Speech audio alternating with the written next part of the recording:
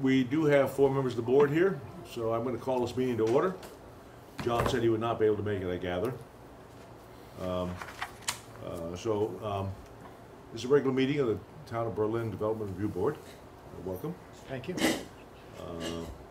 You have 4 members of the board, myself, Bob Warnick, Chair, Tura Nelson. On the screen we have Carla DeWeasel, who is a Vice Chair. We have Polly Bertie. And we have our recording secretary, Carla Preston. Hey there. So, before we begin, let me swear in anybody who intends to give testimony before this board tonight. Please raise your right hand. Thank you. You swear to tell the truth, nothing but the truth, the matters before this board tonight, under penalties of perjury. I do. Thank you. All right, we might as well proceed immediately and ask you to give us a just overview of the project so we understand it. I'm going to probably ask you to walk us through the map a little bit too. But why don't you give us an overview of what you want to propose to do here so we can proceed rapidly. Sure. So I've owned this piece of property. It's just into Berlin over the Montpelier line on Northfield Street, Route 12, Vermont Route 12. And it's actually 2 parcels of land that are connected together. There's 2 lots. I own them both, lot 1 and lot 2, of a subdivision that happened a few years back. The front lot is mostly an open field. It has a log cabin or a log structure in the middle of it that was originally built in the 1970s, is my understanding. It's about 1,000 square feet, 1,004 square feet, and my intent is to, the reason I'm here tonight, is to put an addition on that building, a 36 by 40 addition, on more or less the south end of it. That was going to increase the square footage of the space, and I'm a woodworker by trade. I have a cabinet shop, and my intent is to move my business into that expanded space. So that's the proposal. Matter of curiosity, are you using that existing log building now? It's rented out. Rented out, okay. Yep. 'Cause I see very little activity there, so. Yeah, there's a couple guys in there that use it to store, mostly store stuff. There's an electrician that stores some things in there, and there's not a whole lot going on. Yeah. And you're a resident of East Montpelier? You're a resident of East Montpelier, correct? Got to get him to move. Come on over, right? I didn't know if you were in that existing house, lot 2, or not. I don't live there, no. I rent that out as well. Okay, Yep. so that's rented. You Yep. still own lot 2, though? Correct. Right. Questions, members of the board? Yeah, Polly? Yeah, I have a question. I didn't catch it if you said it. What is the front building that you want to expand? What's businesses in there? Both with the current existing structure and the addition will both be a woodworking shop. Okay. Cabinet shop, yep. Okay, thank you. You're welcome. That must be a busy trade right now. It is. I would think of Knock on some wood, yeah. May it continue. Okay, if there are no other questions by board members, Tom, do you have any comments you want to make? Not before at we the proceed? time, Mr. Chair. Okay, well, we have a nice narrative from you, Eric. Okay. I'm sorry, help me pronounce your first name? Eric. Eric. Yep, like Not Eric Eric, with an I, Eric. I want to keep saying Eric. But... You can, but that's not going to bother me. As long as you give him a permit. Yeah. I like this guy. Okay, beginning. So the criteria are in the site plan review are clear. It starts with parking and loading. And you've given us a narrative, but Yep. perhaps you want to paraphrase it for us. Sure. Parking and loading is mostly in the front of the building. I'm planning on what I proposed is 2 parking places on the front, the driveway side, I should guess, maybe, of the addition. Plenty of room for deliveries, turnaround. It's a pretty flat area, which is really nice. Snow can be pushed either direction. And a gravel drive, which is fitting with what else is leading up to the house and is currently there. Talk about your narrative here. You say a regulation. Yeah, sure. So the regulation, I think, based on square footage of the 2 structures together, would require 3 parking places. Based on just though I know it's my business, I know the space I need. I'm proposing two spots instead. There is plenty of room there. I'm happy to add that third spot if you guys would like it, but it is less impermeable surface to have less parking places and less interruption of the field that's around it. You are expanding the access drive a little bit to accommodate your new building Correct. and provide for the parking on the side. Along the side as well, yeah. And that's Yeah. also partly for means of egress out the side. Yeah. And that's gonna be a gravelled Gravel, correct. surface, Yeah, which is of course impervious. yeah. Question, Tom? No. Adequate circulation, parking, and loading? Yep, once again, my business takes probably, oh. You already started to address Oh. parking, so Yeah. it's just loading. Loading is, there's Yeah. adequate room to pull the trucks up along the side of the building as well as to back up a larger truck in the very, maybe once a year infrequency that it may happen. How about access Uh, to the facility? off of Route 12? Yeah, Yeah, so there's currently a road cut at Route 12, which services the existing log structure as well as the house that's behind it. So it's one drive, one road cut off of Route 12. And I'm proposing to keep that exactly like it is. Probably would improve the driveway some in here just to help it not get as muddy if they were going to increase any traffic on there. But it's actually really nicely drained soil. It holds up pretty well with its current traffic. So no amendments to the actual road cut area itself. it is a right-of-way apparently to a lot number 3, is that correct? I believe that there is a right-of-way to Lot 3. But actually, yeah, there may be a right-of-way to Lot 3. I Well, think it was the Greg Western's property. Remember that Yeah. Mr. Western did this subdivision a couple of years Yes. ago? Yes. And he retained, I think, lot He 3. retained Lot 3, right, it kind of Which is contiguous with his acreage. His residence Yeah, is in, the structure is in the city of Montpelier. right, but he wanted this lot, yeah. Correct. and sort of, yeah, but this is his access to that. I think he also has access to his other He lot. does. he does, So he has yeah, access both ways. yeah. I raise that only because the intersection with 12 is a terrible intersection. I mean, only because you're sort of kitty corner across from Dog River Dog Road. River, yeah, You're very close to First Street, yep, and so if you were proposing something that had a higher volume of traffic, this would raise some real concerns. okay. You would be looking for a second road cut, perhaps. I Yeah. would be asking you to perhaps provide a different road cut. Yeah, Well, it's the state of Vermont highway. I so, understand. yeah. But still, They would get involved in it. if we, yeah, understood, yeah, it was a high traffic thing. Obviously, you're talking about yeah, 1 or 2 additional employees. It's not a Yeah. high traffic situation. not a lot going on. Questions? Hearing Can I none. just, Tom, what are we classifying this use as? It's in a mixed use location now, Carla. Right, but what is this, what did you classify this as far as the zoning regs? I'm just curious. I think it's commercial and retail. Okay. So it's permitted use in this zone.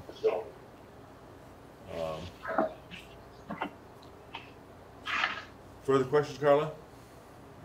No, that's fine. Just go ahead. I've had a chance to read everything. I'm not sure everybody else has, but bicycle pedestrian access? I'm not planning on any specific stuff. There's no sidewalks along Route 12 at that point. There's not a lot of bicycle or pedestrian traffic. It's not, the buildings, I don't have a retail showroom or anything like that that's gonna bring people in. It's strictly it's kind of a working wood shop just for the employees and myself. So I'm not imagining any pedestrian or bicycle traffic really up the drive to the structure at all. Any thoughts, Tom? I'm good. Okay. Anybody? Landscaping? Landscaping, I'm proposing in that area, the other structures that are there right across the street is the U-Haul dealership and Flywheel Industrial Arts and kind of a commercial building there that Jason Merrill owns. And then Morse Auto on the other corner. The screening, there's already screening like a natural hedgerow on both I'm calling it the south end of the property, but heading towards the trailer park, towards First Street.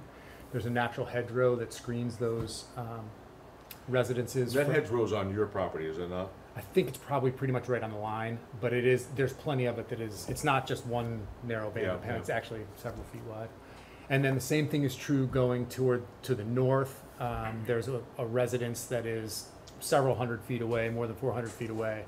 But there is a natural barrier and screening both of landscape on that. So I'm proposing to preserve the existing screening that's already there. Well, the under 3204C, landscaping plans, normally a landscaping plan is required. Okay. Right. But under the 3404C, the DRB can waive that requirement if there's minimal or no changes to existing landscaping. So you really are requesting, in fact, since you've not provided us with a landscaping plan, you're asking for a waiver. Oh, So, okay. Yep. I bring that up, that 3204C applies. Does anybody object to waiving that requirement? I just kind of have a concern because, you know, when I look at the property, it doesn't seem to be that screened to me. And, you know, maybe it's just me, and I don't know, you know, I think this is an opportune time to actually meet the regulations and screen it. Well, it's actually set back fairly far from the road. In my view, is it's set back pretty far from the road. It does have screening north and south as you travel along 12. Right, but it doesn't have it along the road. Along the road, no. On the other hand, I'm not sure that those buildings are any more objectionable than any other building in that area. In fact, they're probably the least objectionable buildings in the area, with all due respect to anybody else that owns property there. So I hear you. I'm not sure I agree with you. What would you suggest? Well, it would have been nice to have seen a landscape plan, but and to have some proposed landscaping. But, you know, if I'm in the minority here, I understand. I'm strong on landscaping. Yes, you are. and we appreciate that. Carla, it's your house, are you? I'm fine, but can I go, I'm not trying to be a pain in the ass, but on the application it says light industrial, and light industrial is conditional use, so I just want to make sure we do this right procedurally, so that everything's kosher. Well, it's warned as a mixed use. I think maybe Iric thought it was, but it's been warned as mixed use, Carla.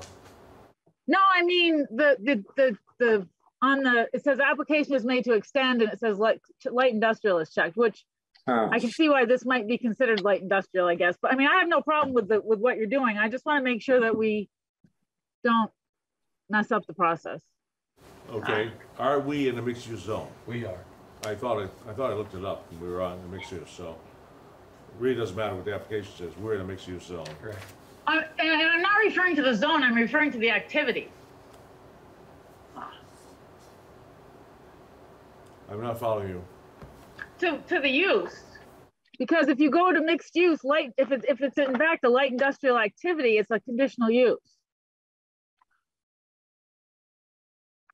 Oh, I see what she's saying. She's saying that the workshop is a light industrial use. Potentially. I mean, I can see it maybe being full area.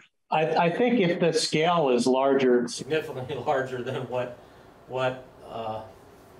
the applicant is proposing, that it would fall. This is such small scale. I don't think would fall into light industrial. Okay, I'm not, like I said, I just want to make sure procedurally we don't do anything that we might. Does the applicant agree with that? I would agree that, yeah, I think it's mostly my ignorance as to what, categorizes as which, and I frankly don't know specifically what the letter of the law difference is, or the letter of the code, but I would consider it more commercial than industrial, I guess. I'm okay with that. Yeah, I think it falls in a permitted use under several categories, very frankly, in the mixed-use district.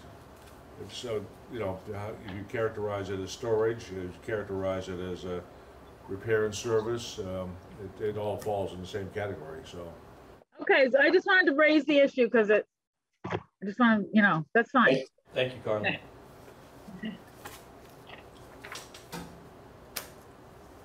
We were on landscaping. I know, I was gonna ask you any more on landscaping. I'm okay with the landscaping, whatever waiver. I am too. I mean, I'd always like to see more landscaping, but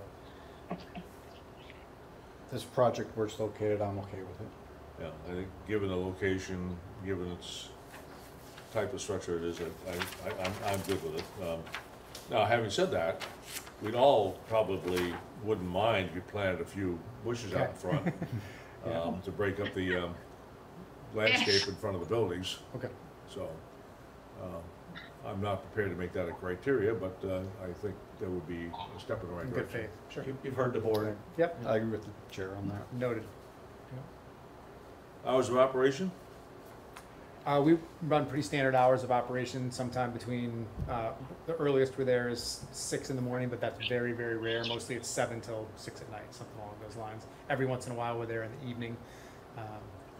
Now, are you operating out of the existing structure now, or are you I'm operating? not. You're operating out of a different structure in East Montpelier? I'm actually in Berlin. Yep.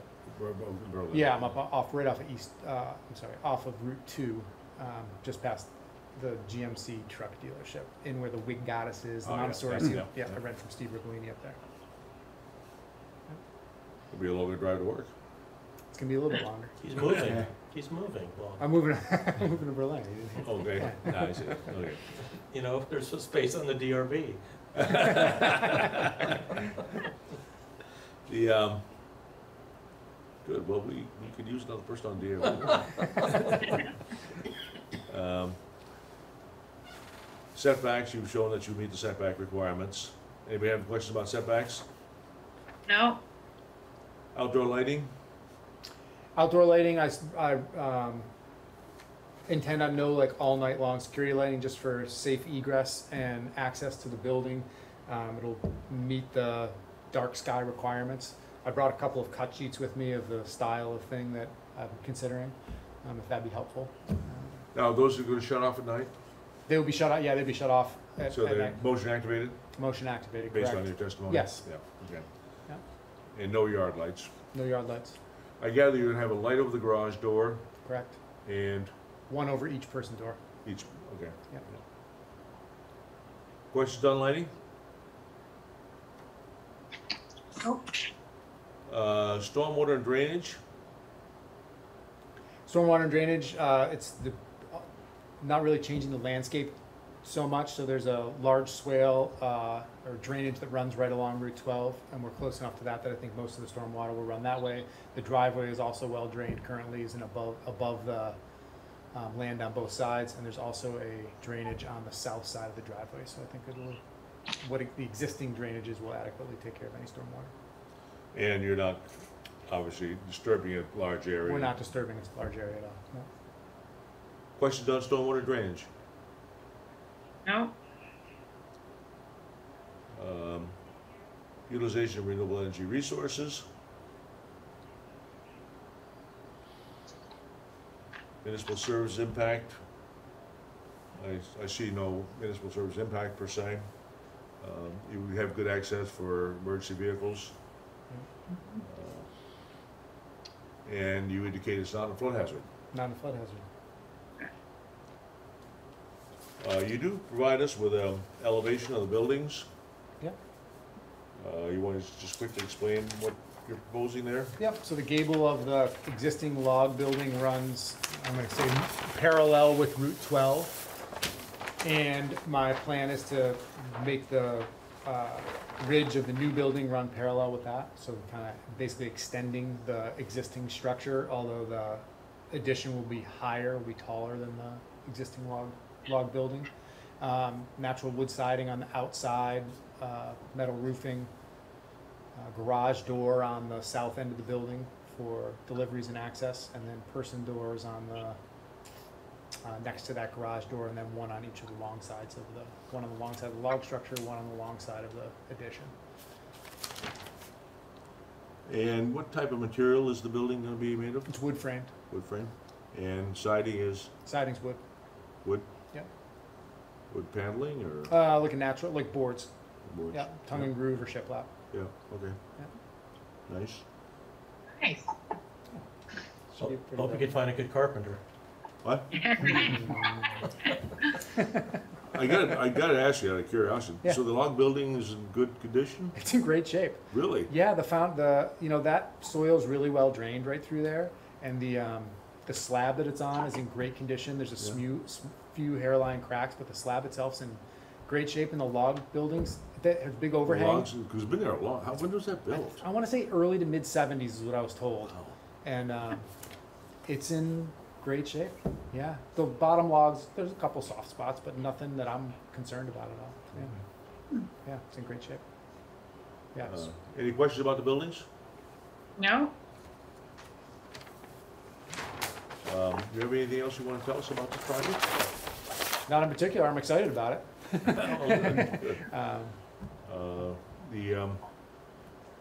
Any information you want to share? No, not Mr. Chair. I think it's a pretty self-explanatory application, and welcome to the town of Berlin. Yes. Questions by the board? No? Motion to close the hearing. I have a question. I have always wanted to learn woodworking, and I can't find any classes around. Do you know anybody that teaches? I do know there's a couple different schools actually in Vermont that teach woodworking. You can take a class down at Yestermorrow School down in the Waitsfield area. So a combination of yesterday and tomorrow. And there's another one called the Vermont School of Woodworking, which is up in Chittenden County. And both offer pretty good introductory woodworking classes. I used to teach a ton down at Yestermorrow. I haven't taught there in years, but I did teach there for many years. And the folks up at the Vermont Woodworking School are pretty good as well. And then there's a guy, the shop teacher at U32, Dave Bezos, has always made noise about wanting to teach woodworking in the off hours and in the summer. So I'll bet if you put a bug in his... They used to do it at Spalding, I think, but they don't do it in Barry, but they don't do it anymore. Yeah. Yeah, well, interesting. Thank you. You're welcome. Well, good. It's a good backup career for an attorney. No, I just, I see these things. Barbie. My boss had a really, it was just a piece of wood that was made into this, bowl, and it was flawed, but it was just gorgeous. And I'm like, I want to learn to make that kind of stuff. It was from what's that expensive place in Quechee? Simon Pierce. So it probably cost a fortune. Yeah. Yeah, they have nice stuff down there. I just went to Portland, Oregon, and the hotel was accented with these big strips of wood. They would be hanging, like to separate areas. It was gorgeous. The high school that serves Williston and that area, they offer night classes in bull, they do? Bull turning. They do. Oh, there it is. Oh, neat. All right, thank you. We digress. Yes, no. That's good. That's good. The important business of the Yeah, really. It's important to understand these things. So, Carla, just don't get so involved that you have to quit the board you're on. Well, it's been a long time. I don't know. That time may be coming up. Okay. I would move that we close the hearing. Thank you. Second. Well, it's seconded by Tour. Is there a discussion of that motion?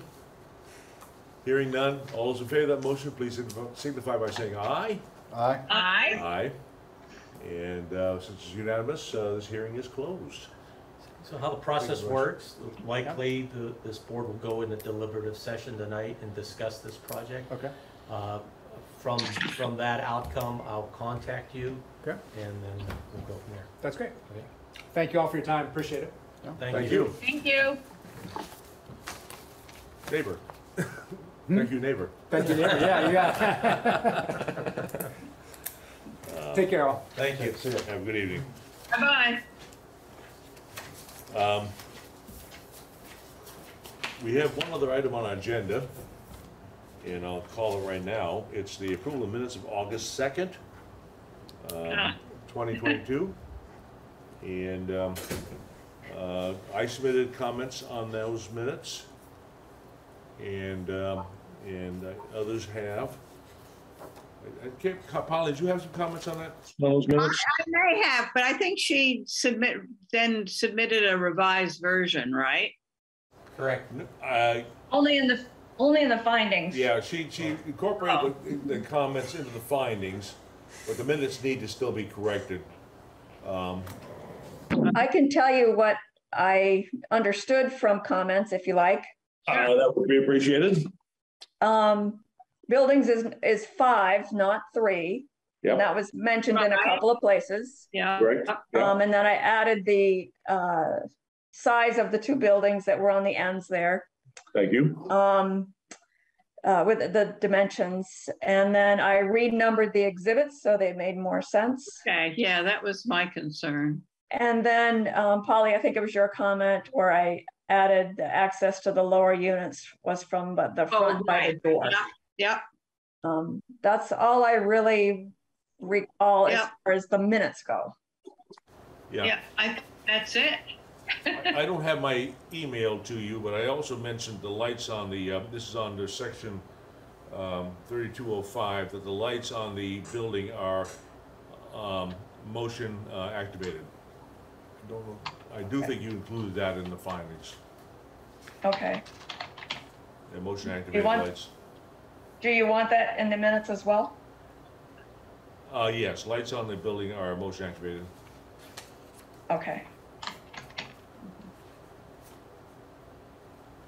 Okay. So I'll make the motion to approve the minutes subject to those amendments. I'll second. Discussion? Hearing none, all those in favor of that motion, please signify by saying aye. Aye. Aye. Opposed? Sorry, I was muted. Yeah, we saw your lips moving. All those, we wrote it. We have 4 ayes. We're good. All right. Does anybody want to go into deliberative session on the matter we heard before the board tonight? Yeah, Pardon?